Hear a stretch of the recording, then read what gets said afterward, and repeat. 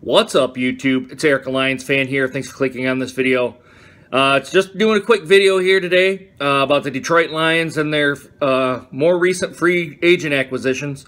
I'm not going to go through them here in a big detail like I do some of the other ones. Just a couple quick notes here, guys. I see they signed unrestricted free agent. He's a safety, Rafel Bush. I got everything off the Detroit Lions website, so I'm just real quick video here, like I said. Contract was undisclosed per DetroitLions.com website. He played with Atlanta, Denver, and then New Orleans. He played with New Orleans for 3 years, so he's kind of bounced around the league since 2010, just a little bit.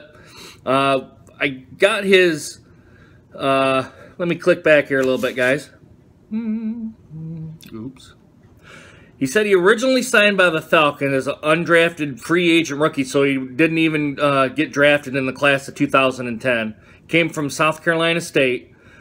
His career totals are through 46 games. He's had 14 starts, 104 tackles, 78 of them which were solo tackles. He's had 1 interception, 8 pass defenses, 1 forced fumble, and 3 fumble recoveries. So it looks like he was kind of in a backup role, maybe second or third string role as a safety. I don't know how he's going to turn out with the Lions. But we're just going to have to wait and see here, guys. I hope it's a good acquisition by Bob Quinn.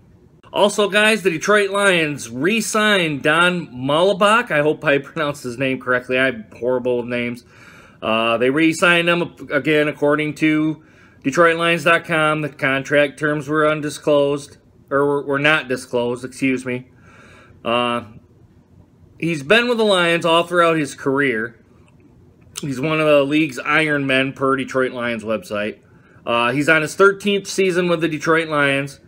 He's played all 16 games in 2015. He has 180 career games played, and he ranks 8th all-time in Lions history.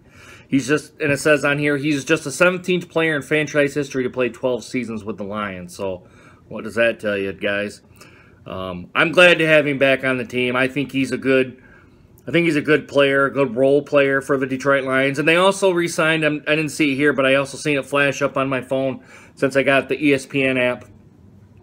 Is that they did re-sign Tahir, Whitehead, too. I like that re-signing, too. It looks like the Detroit Lions are keeping their core group of guys, either the starters and the backups. They got a good core group, and it looks like they're kind of going off of, at the start of free agency, they're doing a really good job, guys. I'll admit, guys, I'm actually kind of impressed, and I'm not going to say excited, but pleasantly surprised by what I'm seeing, and I'll admit, I am kind of anxious to see how the season goes here, but we still got the draft to go, guys. I don't want to get ahead of myself here, but it looks like we're finally heading in the right direction. So, anyway, guys, just going to keep this short, simple, concise.